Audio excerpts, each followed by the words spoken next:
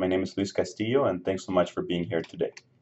A little bit about the University of Arizona is that we are in Tucson, Arizona. It's typically known as the first incorporated city of the state of Arizona, the second largest city in the state. It's a convenient geographic location that allows students to travel to popular destinations such as LA, San Diego, Las Vegas, or Grand Canyon. A little bit about the city is we have around 500,000 people plus that live in the friendly, laid-back city of Tucson. As I mentioned, the average temperature, it's really nice, really friendly. We have around 18 to 24 degrees centigrades. And during the summertime, as I mentioned, it's when it gets a little hot. But other than that, the average winter temperature is 18 to 24 degrees centigrade. And maybe the final slide to learn more about Tucson, it's something that is really interesting is that it was named the most affordable city according to Inc. magazine in 2016.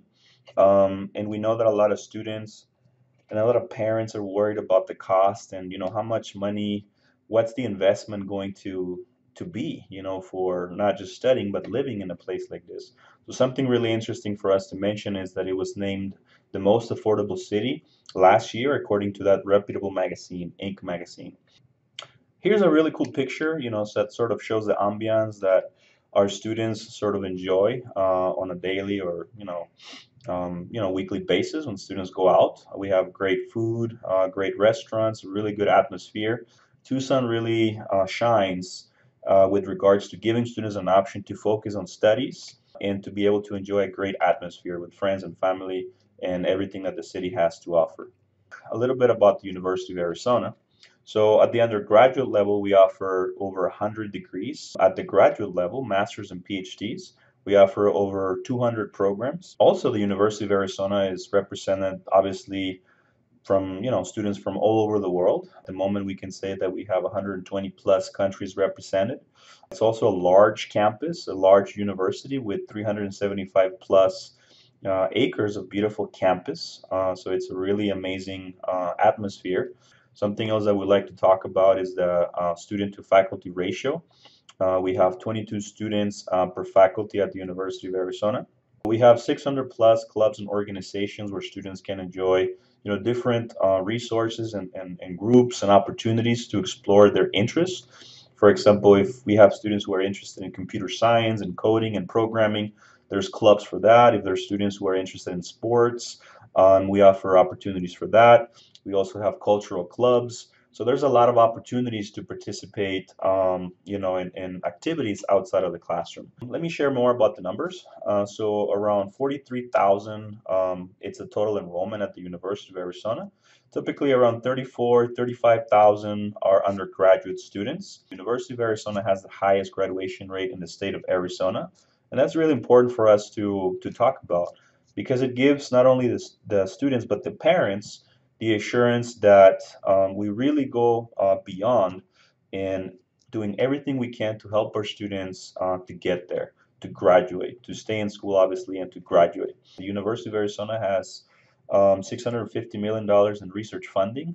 So the U of A is at the front line of research. For example, number 3 in the funding for physical sciences, the U of A Cancer Research Center, 33 psychology labs, the UA Mirror Lab, the supercomputer Agato, Biosphere 2, the UA Tree Ring Lab, and of course, numerous collaborations with NASA, including the recent OSIRIS-REx. That's a really cool project that I encourage you to learn more about. There's over 100 undergraduate majors to choose from. The University of Arizona offers, obviously, the major ones, and business, science, engineering, law, really famous for, popular and top rankings in those categories. As I mentioned, number 1, public university in Arizona, number 60 in the nation, according to U.S. News and World Report in 2017. One of the top colleges that pays you back, that's according to Princeton Review in 2016 and 2017. A top 100 global university, according to U.S. News and World Report, the Center for World University Rankings, and also the Shanghai Jiao Tong University in the recent publication from 2017. It was also named the most beautiful college in Arizona, according to Arizona Time in 2017, and a top college in Arizona, according to Forbes in 2017. That's an excellent institution. and major publications and ranking systems, around the world support that. And we offer, of course, experiential learning. We offer a really good faculty to student ratio, 22 students per faculty. We offer, of course, hands-on learning through the numerous labs and clubs and organizations and opportunities for students to practice what they're learning in the classroom, outside of the classroom, and access, of course, to top-of-the-line technologies and equipment, and general education courses that expand, the knowledge outside of their major, of the student's major. So experiential learning is at the core of what we offer at the University of Arizona. And of course, many resources to succeed, as I mentioned, that basically push for the highest graduation rate in the state of Arizona at the University of Arizona. Numerous resources, including tutoring, the Disability Resource Center. We also have more than 5 campus libraries, computer labs, the study lounges, and international student services. Our unique differentiator at the University of Arizona is the 100% engagement program. The basic definition of the 100% engagement program is that we guarantee that all of our students will practice what they're learning inside of the classroom, outside of the classroom. And we encourage students and parents and everybody to learn more about it at engagement.arizona.edu. So again, that's engagement.arizona.edu. Of course, living on campus, it's an opportunity that students have.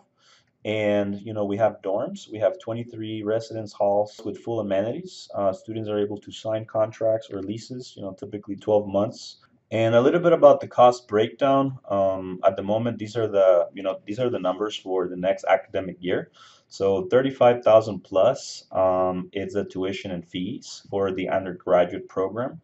That's for the academic year, of course. And we also have the cost here for health insurance.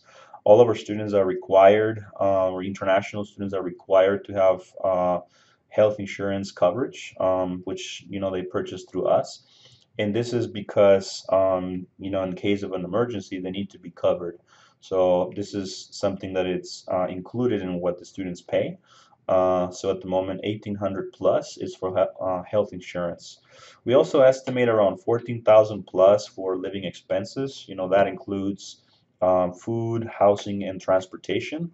And this is only an estimate. Of course, students could spend more or less, typically less, I would say, because as I mentioned, Tucson was named the most affordable city last year. So students and parents should not expect to, pay more than this. For example, the average cost for rent, is around $600. I would say for a maybe 1 or 2 bedroom apartment, so around $600. So it's really affordable. And the city is not that big, so the cost for transportation is also attainable because students are able to bike to campus or walk to campus or take the city bus. We also offer the Sun Street, the streetcar that basically connects the major districts in the city, and the living expenses is, yeah, it's within that range. 14,000 plus is basically the maximum that we estimate a student and parents will need to live and study here in Tucson and studying at the university. But something that it's great, really, great news that we offer at the university for next year. We're going to offer from $2,000 up to $24,000 in scholarships for the best students who have excellent GPAs, the students who have excellent English proficiency scores as measured by TOEFL or IELTS, and also excellent SAT or ACT scores. So we encourage you to learn more about it by going to admissions.arizona.edu, and under the cost and financial aid section, you can click on international, where you will see basically the grid for what we are able to offer to the best students. So at the University of Arizona, we really reward, the best performance, and we offer excellent opportunities which are merit-based. So let's move on. How to apply for an undergraduate program. That's a really simple process. We recently launched a new system that is a lot cleaner, a lot easier, a lot better. So we encourage you to apply through our UA Future portal. And the steps to apply for an undergraduate student, someone who wants to pursue a bachelor's program, there's 3 steps. The first step, which is really not listed here, but really the first step is that we encourage students to review the requirements for your own country, because we do have variations, depending if a student is coming from Chile or from Mexico or from China or the Middle East. We have specific information because we really customize the information based on your background to be able to give you the conversion in terms of the GPA, things like that you need. So the first step is to review the country requirements that are listed on our website. Simply go there and select your country, and you'll be able to do that. Once you are ready to apply, these are the three steps to apply. Number one is completing an online application and submitting it. And at the end of that submission process, the students have to pay an $85 application fee. And this is the website to do that, admissions.arizona.edu/international. Then the next step is to submit any high school and or college transcripts. The application offers students a chance to upload materials initially, but later we do have to collect official documents, whether it's high school transcripts or college transcripts for those students who intend to transfer.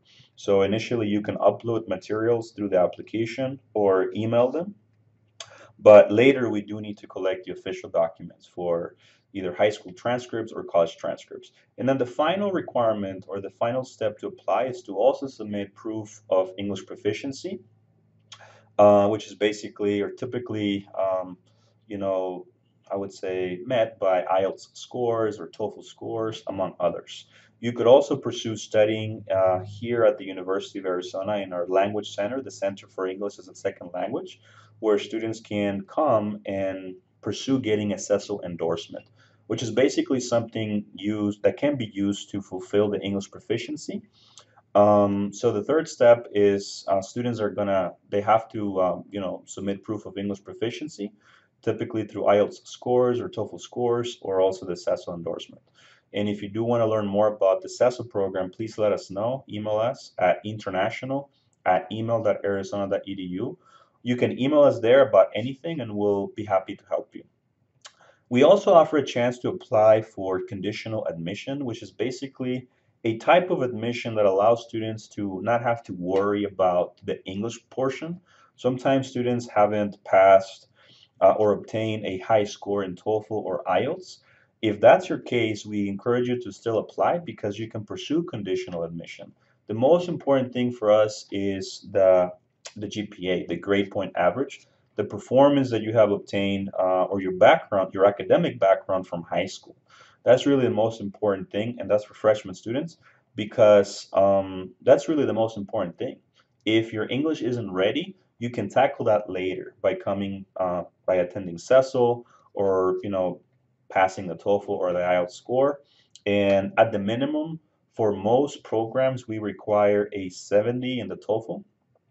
But for business, engineering, law, and nursing, we require a TOEFL of 79. So for most majors, we require a TOEFL of 70, but for the competitive majors, we require a 79 TOEFL. So if you're interested in conditional admission, let us know. That's a really good option that we do offer. For students applying for conditional admission, they have to submit or complete steps 1 and 2 above from what it's listed here. But let's move on. If you do have questions about the application process, please let us know.